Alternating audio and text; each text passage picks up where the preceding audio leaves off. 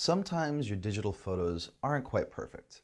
Whether there's a little bit of red eye, the photos are a little crooked, they're just not right. Well, with Windows Live Photo Gallery on Windows 7, you can easily edit your photos. I'm Cedric, let's see how. Step one is making sure you know all the editing basics. All editing starts by selecting the photo and clicking Fix at the top of the screen.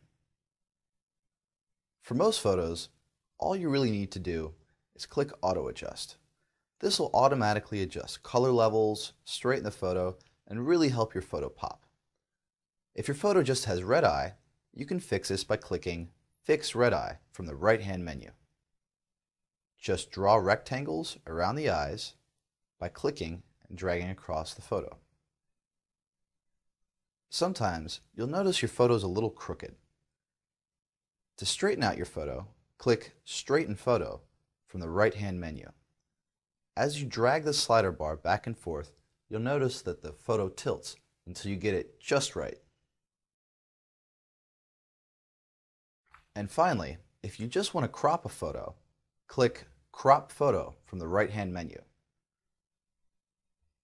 Grab the edge of the cropping tool and select the area of the photo you'd like to keep. Once you're happy with the selection, just click Apply.